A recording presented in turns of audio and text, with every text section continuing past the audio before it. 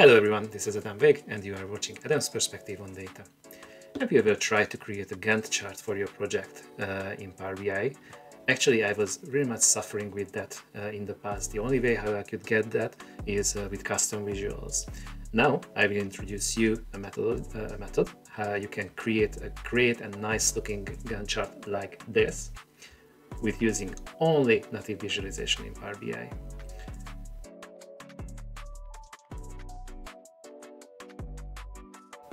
We will use actually a cluster bar chart for our purpose, and then we will do a lot of different formatting with the options of Power BI. But let's start with meeting the data first. So let's head over to Power BI and see that what we are working with. The dataset for this purpose is pretty easy. You can see here that we only have one table, that is the projects with 10 different projects, and showing the project name, the start date of the project, the end date, and the status of the project. Now we need to set up some basic formulas for the projects, and we need to create integer values of the dates because the visualization needs integers and not date values. We will set up a project start, a project end. Also, we will set up a project duration in days and a midday, that is the day in the middle of the project.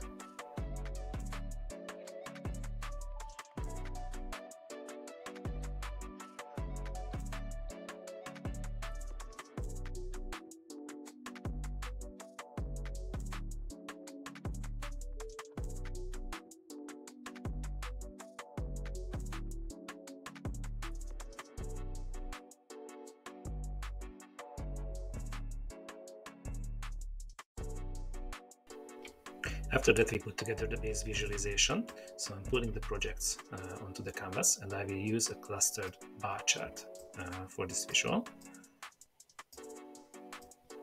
Let me resize it, and I will use first the mid date to be shown. You can see here that the mid date looks very similar here. So I will create another measure that is calculating the absolute minimum value of my date range. So it will be the absolute start date that will be calculate the minimum start date for all selected projects.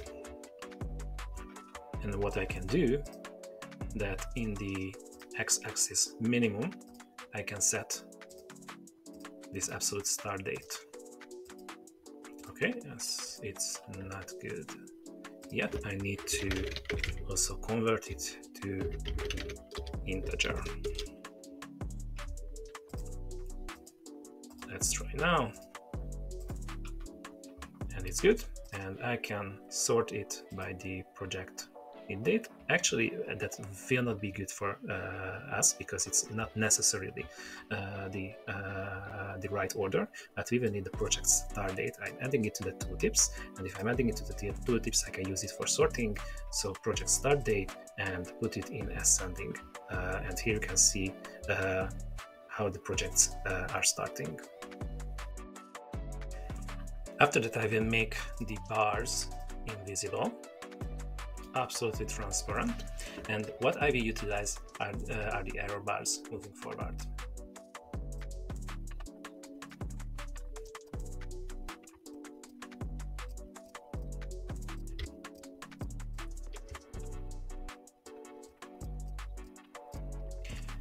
And here we have the bars now.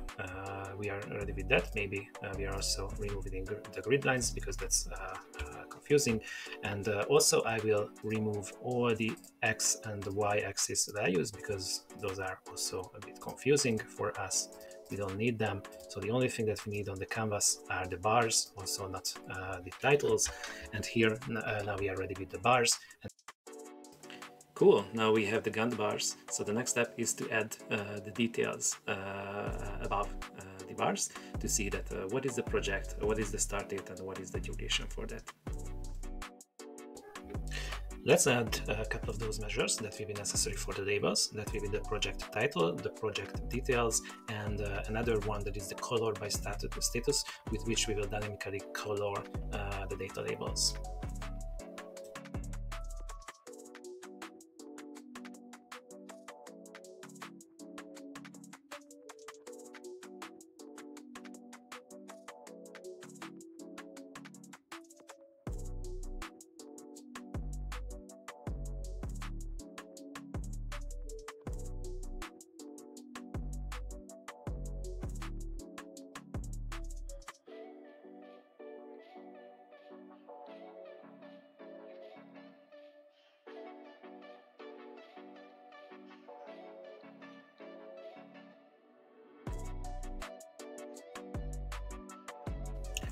So now we need to set up the labels. So I will turn on the data labels, but I will not need the data labels for the mid date, neither for the end date.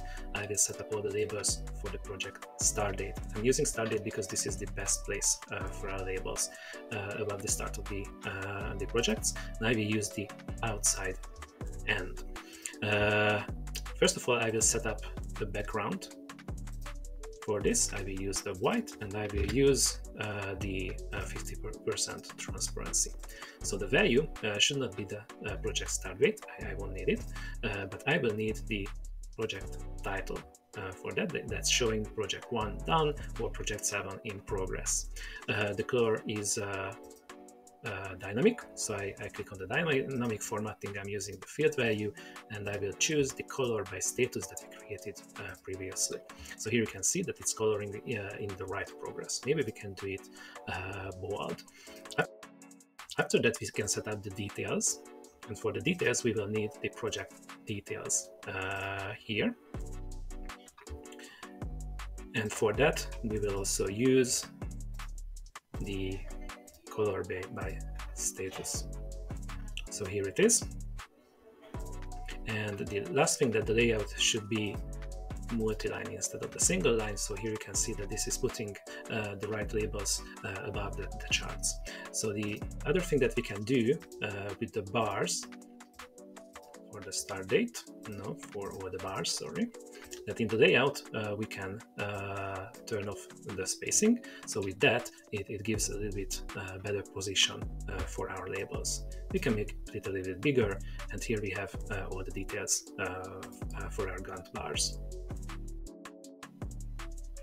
The last step is to add the today's date. Now I won't add the actual today's date, but a dummy today's date. So it will be today again as integer, because I have to place it as an integer. So I will convert, and let's add the date. I will use February let's say the 16th, and an integer value for this, and I can set up a reference line that will be a constant line. I will call it today, and the value will be the today as integer. Here you can see it's putting it here very well. I can change the color to a different one, or maybe this one, and I also can add the data label. Left above is good. I won't need the data value but the data name, but it's showing that today is here, changing the color, and everything is done. And we are now ready with this nice Gantt chart that you can show to your users. I hope you liked it, and if so, please follow me on my YouTube channel and also on my website, theadamsperspectiveondata.com. Thanks for watching. Cheers!